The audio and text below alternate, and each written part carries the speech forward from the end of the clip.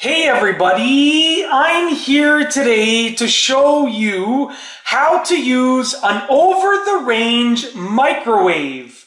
In this video, I will be demonstrating some of the most basic functions and also some of the more advanced functions of this over-the-range microwave.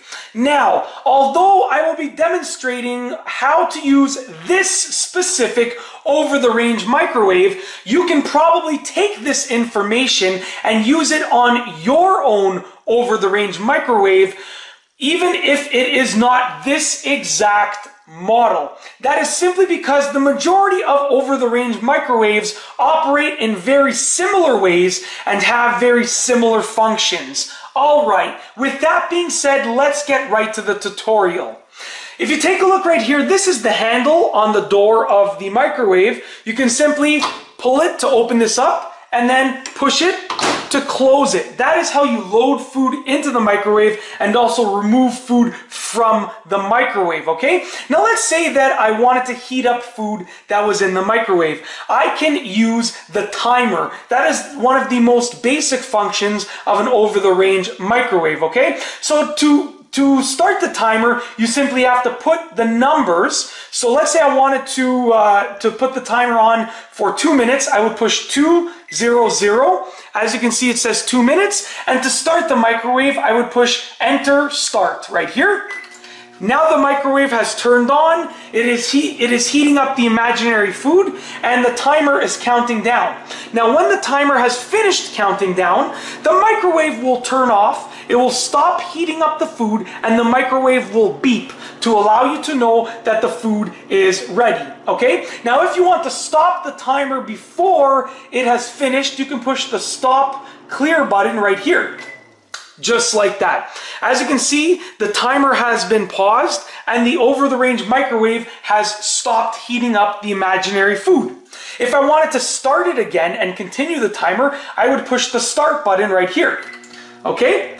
Now, let's say that I wanted to pause the timer and then clear the timer. Let's say that I wanted to stop heating up the food completely right about now. I would stop it, and that puts it on pause, and then I can push that button again, the Stop Clear button, just to clear the timer.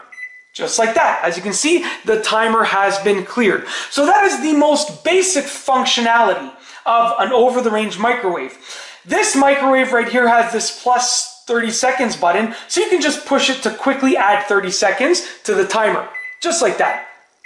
You can continually add 30 seconds to the timer, just like that. And I'm just going to clear the timer right now, just like that. So that is basically the most basic functionality of the microwave. Now, into some of the more advanced functions. Right here, there are some cooking presets. And this is available on, I would say, a good portion of over-the-range microwaves. Now, there are preset cooking presets, obviously, that you can choose from. So kids meals, if I wanted to choose a specific kids meal, I could refer to the manual and I could choose the kids meal that each of these numbers is referring to. I could select it just like that. Let's say I wanted the fourth one, and then I could push the Start button and it would go for a preset amount of time at a preset heat, at a preset heating level, okay?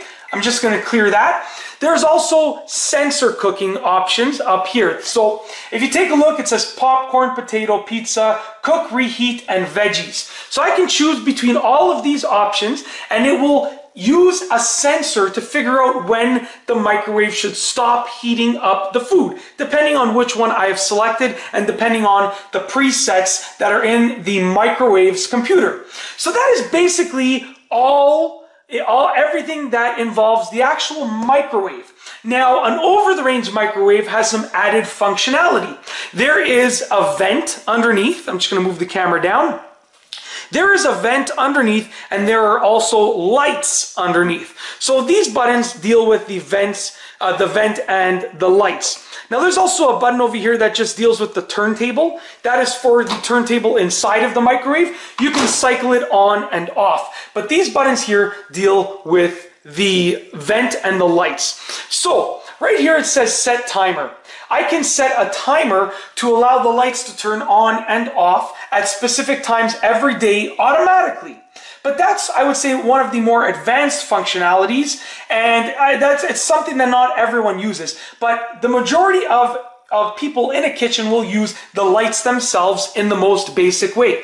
Now, how do you use the lights themselves? Well, there's a button right here that says high, low, off. That will cycle through the different settings for the lights. And I'm just going to press it right now. You'll see that the lights will turn on onto the high mode, just like that. Then I'm going to push it again. They will go to low mode, just like that. And then off one more time.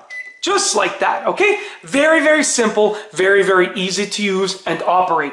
Now, if you take a look right here, these deal with the vent, okay? So, basically, I can turn the vent on and off through this button, and then I can cycle through the speeds with this button right here. I'm just gonna move this up so you can see what it shows up here. So I'm gonna turn the vent on, and you will hear it turn on, just like that, okay? Now the vent is on. As you saw before, it was level 2. I'm gonna cycle through the other speeds.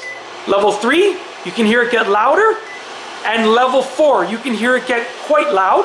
And it's really, really powerful, so it's really going to, get everything away from the stove area, all of the fumes away from the stove area.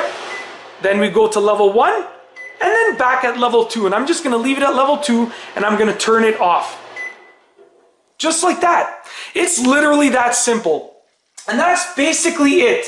In this video, I have shown you how to use an over-the-range microwave. It's a really simple process, and just as I said before, I have demonstrated the functionality and the usage of this specific model. I have shown you how to use this specific model. However, the majority of over-the-range microwaves are very, very similar, so you can probably take this information and apply it to your own over-the-range microwave, even if it isn't this exact model. And that's basically it. I hope that you have enjoyed this tutorial.